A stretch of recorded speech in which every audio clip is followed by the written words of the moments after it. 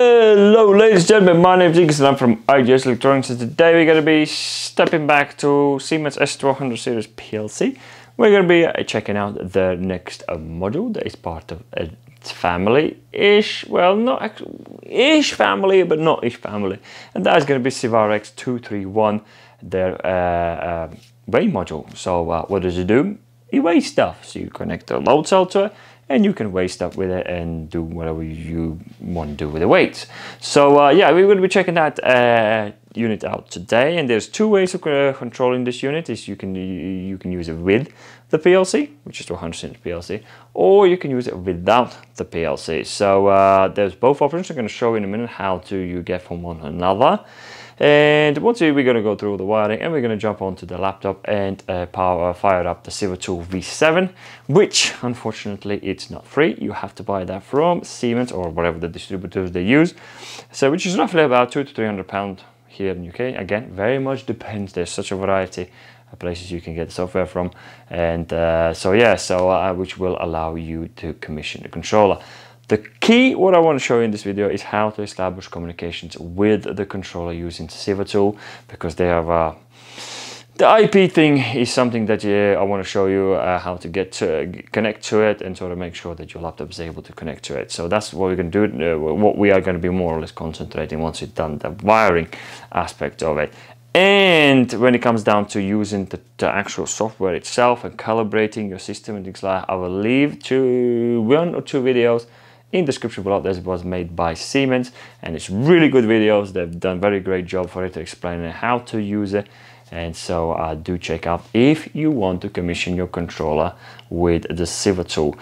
Often, because Siemens has already done the programs and softwares for this particular controller, which you're going to be checking out in the next video, people don't tend to you don't need to have Siwatool because you can do it without it. So but that we're going to check out in the next video. We're going to be talking about the HMIs and getting the programs and things like that, which is, by the way, free of charge from Siemens. Again, that's for the next video. So that's what we're going to do today. Again, do check out the description below. I'll leave the manuals and about this specific unit and things like that, and any other related information that I do believe will help you in any possible way. And I will leave this video in the S1200 series PLC playlist. Again, do check it out. We've done a lot of work on S1200 series PLC with a lot of different units. I know there's quite a lot more to do, but we are progressing slowly but surely. So without further ado, let's get started.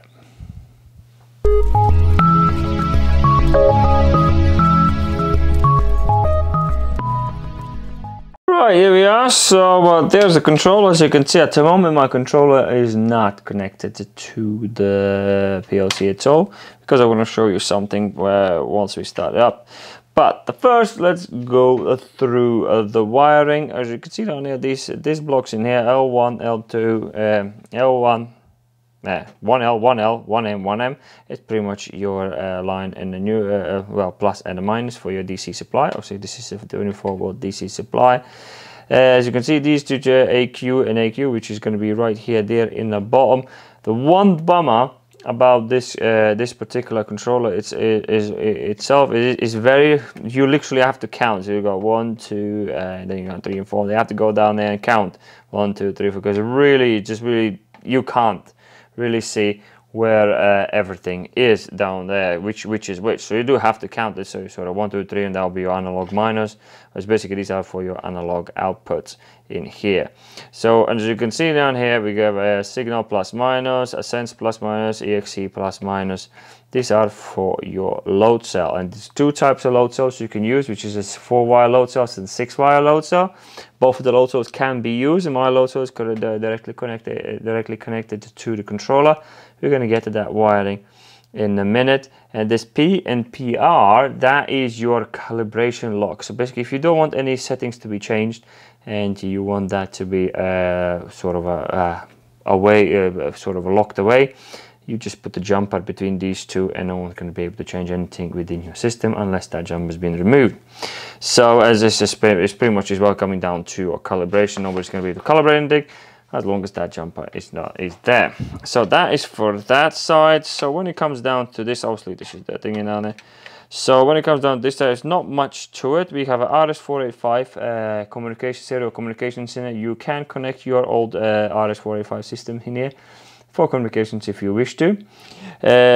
Also you have 4 inputs and you have 4 outputs, which are literally down here, and also the RJ45 socket in here, which allows you to connect to your laptop and also to your HMIs and things like that in the future. And when it comes down to Modbus RTUs and things like that, we're going to check that out in upcoming videos. So that's pretty much, that is it, and there is nothing else in here that you really need to know. Another thing what I want to point out, which is going secretly in there, so hopefully you can see, right in there, there's a switch in there. This is a very, very important switch that you need to know. The first one, right down there, does do nothing. The second one switches between controller working with the PLC, which is by default. It will request the PLC. I'll show you in a minute what happens if it's not switched. And if you push it down, it will work independently. So that's pretty much how this controller would be. And when it comes down to the wiring, again, check out the manual as I left in the description below. You're definitely going to find this kind of diagrams right in there, and just literally follow exactly. You can't go wrong. International standard colors, well, usually are there. So I'm using a beam load cell, bending beam load cell. Things like it's literally right here, just literally screwed on my table, and it's pretty much a quite straightforward follow the coloring. And as you can see down here, you got the Sense Plus and EXE. If you're using a 4-wire, just link these guys out: Sense Plus with EXE Plus, and Sense Minus with the EXE Minus. Just link them out, and the rest of the colors should be straightforward. So as you can see, obviously the Siemens is giving you with their cable. Ignore that. Just follow the colors. That this is pretty much. This is how your end is going to be right here. As you can see down here, my red, my white, and then I've got my black. This linker in here, which I just already spoke. These 2 links in here, these are just literally linked out with a green and a black. As again, I could show you which is which, but obviously it's really hard to see from this guy in here which is which. As again, count. So signal minus is going to be 1 and 2. So 1, 2, signal minus is my red. So 1, 2, 3 with my signal plus, which is my white. And then is Sense Minus, which is just a linking up with the EXE Minus, and Sense Plus with EXE Plus. So that's pretty much how the wiring for actually loads out. It's very straightforward, nothing too crazy. You couldn't get wrong. So so let's power it up. I'll quickly show you a couple of errors. So if the load cell is not connected to the controller, you will come up the error called under voltage. So do make sure if you have under voltage flashing and you're looking at it in your laptop and saying what the hell is this error, it's to do with your load cell. Load cell is not there. It's coming up all red. So as you can see now, I will power it up. See, I powered it up, and controller, even though as I have, you see, at the bottom I have 24 volts going in it, but my controller is completely dead. So first thing, see what thing it is, the controller is not working. If you missed that little thingy, that switch is not on, so it's not letting that controller be on unless it will see the actual PLC itself. So let's flip the switch down. They're hitting it quite nicely. Come on, I can't get it. I literally can't get it.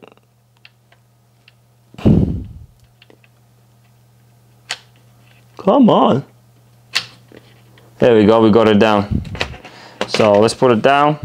Let's fire it up. And as you can see, the controller goes live, and it will start up itself, and it will start functioning as itself. So here we go. So as you can see, my load cell is happy. So my analog output is singing and dancing, is in green. So my load cell is everything. Pretty much everything is in a good condition. Let me put my hand on it. As you can see, I've been playing around already We'll check out those analog output later on. Whatever reason it goes in the error now, we're going to check that out later on. But I have, as you can see, you could set limits and things like that. But anyway, that's going to be for the future video. So that's how we would work independently. So let's shut it down. Now I need to push that switch back up. There you go. That was easier than the previous one. And what we're going to do, we're going to plug it on. And now, as you can see, he's allowing the controller to start up exactly the same way, but this time it's marrying up with the controller. And you're probably going to see in a minute my controller should be happy because I already pre-configured it. So and here we go. So that's our controller is ready, pretty much ready to go. So next up, we're going to need a Ethernet cable, just a normal RJ45 Ethernet cable, and let's connect it to Siwatool. We'll see you in a laptop. There we are. So this is a Siwatool V7. As you can see, the screen is open right now. As you can see right now on the top, it says the default, which again can be, I do believe it can be changed. We're going to check that out in the next video. Default IP address should be 192.168.0.21. So that's the address you will require to enter, because you can actually go into communications and network settings. You can actually change the address, how you want to communicate it. If somebody has changed it, you can't change it from this software, as far as I know. Maybe there's something I'm missing, but as far as I know, I can't change it from here. So, but I do believe there's a way to change it from HMI. So we're going to check that out in the next video. I'm not too 100% sure. So by default, usually people should not need to change this address, which leave as is, because it's easier for everybody to know which is it. So the key in here to make sure the 192.168 and a 0, it is your Ethernet card's IP address as well. So if you quickly go to a CMD, just go into your command port and type in IP config. Where did he go? IP config. And in there, I've got two Ethernet cards. Again, one of them I'm using for my standard Ethernet, and obviously the other one is my what I use for work, which is for my controllers and things like that.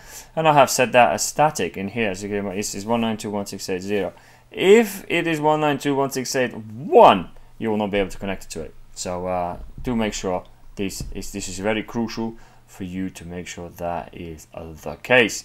So, and to really make it static, I'll quickly show you. If you go in the control panel, so in control panel, just go straight to your network. Choose the card you're in. Obviously, you're going to be probably having one or two, I'm not sure. In the properties, go into Internet Protocol version 4 and change that to use the following IP address. And so make sure you will always keep that, will not change it. So, so yeah, that's how you do that. So from there on, if all goes well, everything's set up very well with the IP and communications. By clicking online, it should take you online. And at the moment, as you can see, my piece is showing me all sorts of messages down here, because what I need to do, I need to go into communications, retrieve data from the actual controller itself. So there we go, it pumps the controller out, all the messages are gone. So from there on, you can pretty much start doing a whole lot of stuff in here. Again, even the calibration alone should take a one full video for you to show you how you can do it from here. But again, you can all do all that from HMI if you don't want to pay for this software. So, but again, it all depends how you're using this card. So from here, you can calibrate everything, set everything up, so set limits, set everything up as you need it from right here. And there's other bits and pieces you can do that you cannot do from the HMI. So so yeah, this software is mainly for that purpose. In next video, you'll probably want to see why. So so yeah, and from there on again, if you go in the basic parameters, you can really see how your systems has been set up, and you can start changing data in here and then transfer across. And I will leave the video in the description below from Siemens. They have done it. They have really good videos, so I will leave it for you guys if you want to use this software. So there's a little screen in here, just to double check, make sure our load cell is working. Here we go. So let me put a 1 kilo weight on that one. Here you go, it shows 1 kilo. My load cell is working perfectly well. And that is it, ladies and gentlemen. For now, for the basic introduction to get yourself communicating, this is what you need to do. So in here, in the messages, if there is any issues and things like that with your card, you will be able to find that these messages right down here for diagnostics purposes. As you can see, I don't really have any problems with it, as far as I can see. So yeah, so that will do, ladies and gentlemen. Oh, I did something. I don't know what I did. We'll fix that later on. And that will do, ladies and gentlemen, for this video. It's all about getting your settled in, to show you the wiring, explain you how the controller itself works, how to get yourself going, introduction to Siwatool V7, and that will do. So in the next video, we're going to be going a bit further. We're going to be getting the program and loading into our controller and our HMI and have a look at how that works. So yeah, ladies and gentlemen, thank you very much for watching. If you like the video, don't forget to smash that like, do subscribe if you like what we're doing here. Comment below and I will answer the questions as soon and as accurate as I can. Other than that, thank you very much for watching and I'll see you in the next video.